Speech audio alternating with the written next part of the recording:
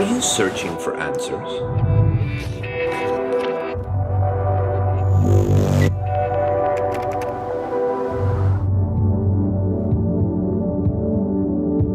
Discover your true identity. Stay tuned to Shalom World.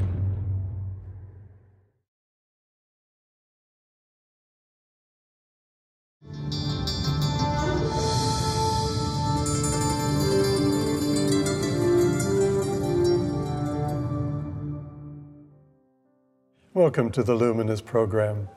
I'm Father John Hibbard, pastor of Queen of the Most Holy Rosary Parish in Belleville, Ontario, part of the Archdiocese of Kingston in Canada. The topic that I'd like to talk about today is about the Eucharist as sacrifice.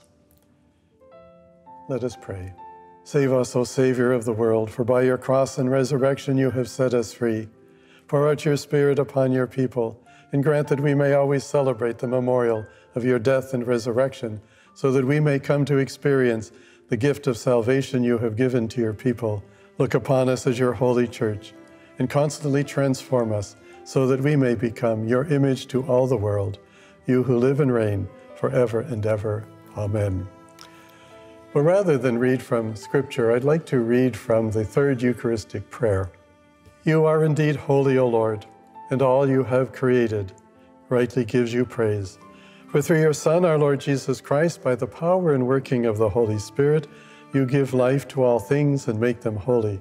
And you never cease to gather a people to yourself, so that from the rising of the sun to its setting, a pure sacrifice may be offered to your name.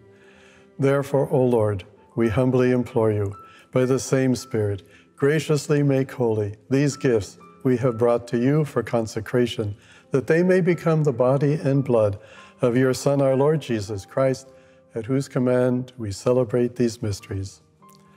And after the consecration we read, Therefore, O Lord, as we celebrate the memorial of the saving passion of your Son, his wondrous resurrection and ascension into heaven, and as we look forward to his second coming, we offer you in thanksgiving this holy and living sacrifice.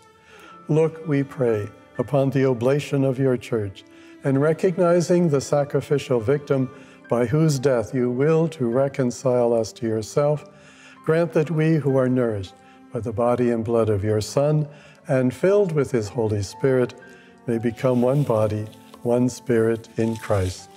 Sacrifice is an important part of life. When we love someone, we want to give them a gift, a personal gift, and that gift expresses the depth of our love. I often think of Valentine's Day. Imagine a husband who forgets all about it. And so in the last moment, he walks up to his wife and he says, I love you. Well, I'm sure that that's a heartfelt expression, but I would suspect that she's thinking of a little bit more than just words. She's expecting some type of gift, some type of token of her husband's love, deep love and appreciation. And so gift giving is something that is important. And the emphasis, I think, has to be on giving. We live in a very self-centered world in which people are always talking about what's in it for me. That means that the Eucharist that we celebrate is very countercultural. It is not about what we get. How often do I hear people say, oh, I don't go to Mass anymore because I don't get anything out of it? Well, no wonder. It's not about what you get. It's about what you give. It's about what you bring. That's the most important thing. I think the mystery of Jesus has reminded us that it's only in giving that we receive. The person who loses his life will save it. But the person who's out to save their life is always wanting to know what's in it for me, is a person, I think, that's going to end up awfully empty and unself-satisfied. And so giving implies a loss for us and a gain for the other person. But it's the happiness of the other person that makes us happy as well. And so that is the mystery that we celebrate in the Eucharist. So as Jesus reminds us over and over again, to lose one's life is to gain it. The Eucharist tells us that we do not go through life without loss. That old expression, no pain, no gain. But you know, I think if we reflect on our lives, we might recognize that it's only in time of challenge, in time of pain, that we really grow as human beings. You know, if all of life was perfect happiness, I don't think we'd invent anything. We wouldn't change anything. Why? Because we're perfectly happy. But suddenly there's a challenge. Suddenly there's something that looks like it's insurmountable placed before us. That's when we human beings rise to the occasion with the gifts that God has given to us. And it's those challenges that make us grow, that make us develop as human beings.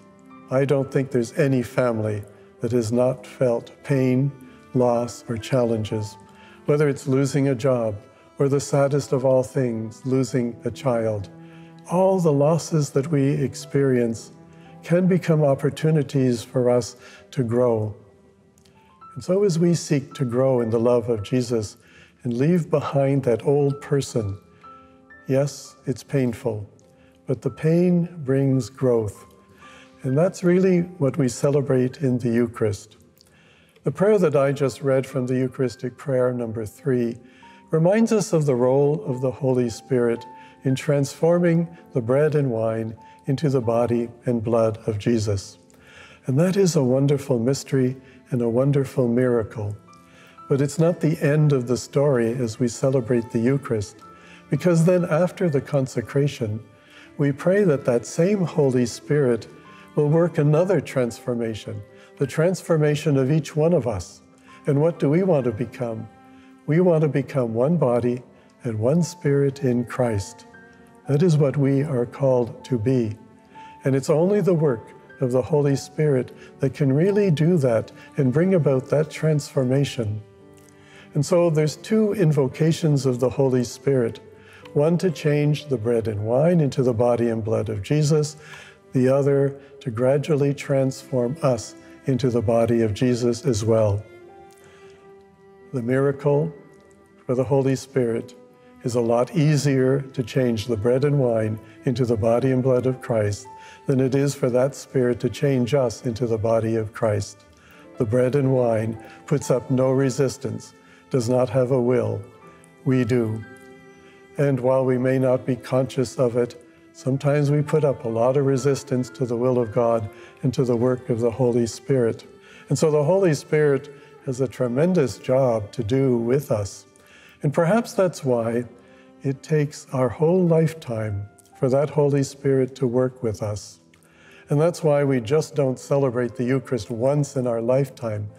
We have to keep coming back over and over again. And so we come before God in the altar and we say, God, here am I. I want to make my life a sacrifice. And just as the bread and wine are brought to the altar and symbolize us, because the prayer that the priest says reminds us that the bread and wine are the work of human hands. And so the bread and the wine symbolize us. The very fact that bread is made from many grains and wine is made from many grapes reminds us that we are each a grain, we are each a grape. And what the Holy Spirit has to do is to grind us as wheat in order to form the flour to become the Eucharist. And the same Holy Spirit has to crush us as grapes in order that we may become the wine that is transformed into the body and blood of Christ. And so the very symbolism of the bread and wine is us, and we place ourselves on the altar to offer ourselves to God. Now our offering is not complete, but it's sincere. We say, God, here I am, I have come to do your will, and we mean it. And so one of my professors once said, the most dangerous thing you can do in the world is to celebrate the Eucharist, because if you really mean what you say, you are giving yourself entirely to God. You are sacrificing yourself to Him. But I know for me, and you know, that once we leave church, all through the week, I think we take back a little of ourselves over and over and over. And that's why we have to come back. And we need to renew that offering, renew that gift of dedication. we have the Holy Spirit renew us, that we sincerely want to give ourselves to Christ and to the world in service. And so, yes, the Eucharist is a sacrifice. The sacrifice of Jesus on the cross, as painful as that was, it proved that he was going to remain faithful to God and that he would even accept death rather than betray the task that God gave to him. We must do the same as well. And our suffering is nothing compared to his. And our suffering, in one sense, is stretched over a longer period of time. And so are we sincere in sharing the suffering of Christ in order that we may offer ourselves to God? But we know, most likely, we're not going to die in church on Sunday. We're going to go home and we're going to resume a different life. But what we are giving to God is a different sacrifice. And so you will hear in some of the prayers of the Mass that we come to give a sacrifice of praise. You know, when God created us, we are told that he breathed into us his very life, his very spirit, that Ruha. And when we come to church, we use that very breath that is deep within us to voice our thanksgiving and to voice our praise to God. In a sense, we're returning the same spirit that he's given to us. We are once again sacrificing the life that he gave to us. But the sacrifice of praise in church needs to be symbolic of our whole life. That's why we need to pray at home, in every place. Prayer in church on Sunday is a wonderful thing, but it has to be built on a foundation. It has to be built on something solid, and that is a whole life of prayer, that we're giving thanks to God all the time, not just on Thanksgiving, but every day. And you know, if we stop and think about our life at the end of the day, yes, we've overcome some tragedies, we've experienced some pain, some setbacks, but are we able to see the hand of God that is present there as well? And can we give thanks for that? But not only for the good things. You may recall in the Acts of the Apostles, at one time Peter was put into jail, and another time Paul and his apostles. And we are told in the Acts of the Apostles that they sang the praises of God for the privilege of sharing in suffering. That's probably something unique that we don't do all the time, to thank God even in our sufferings for all that he has given to us. Because as I said, when we suffer, we grow. That's when our human spirit is expanded. Now, we just can't do that on our own power. That's where we also need the Holy Spirit as well, to give us that courage, but also to give us the insight and to give us the ability to see the hand of God that is in our lives as well.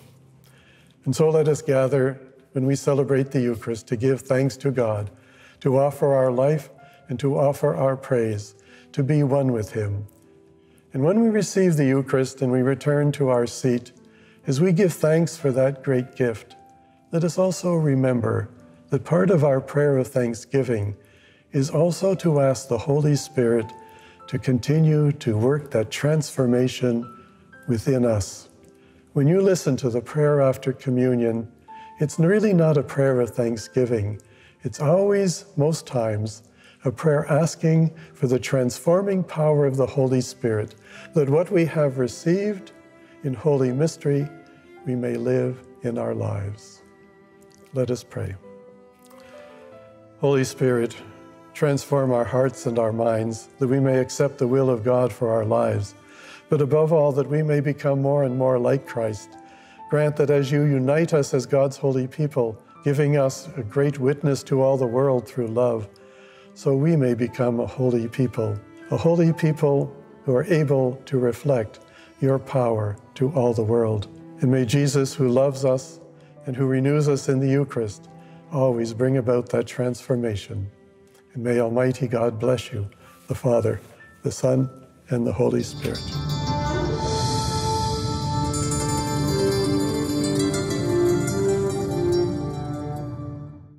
I am very happy and grateful to welcome and encourage Shalom Ministries in the diocese. I see your work as being truly prophetic in bringing more and more people to friendship with our Lord Jesus Christ. And therefore I want to bless you and all the people of Shalom and all those who are coming to know Christ through your ministry. So I bless you in the name of the Father, and the Son, and the Holy Spirit. God be with you all.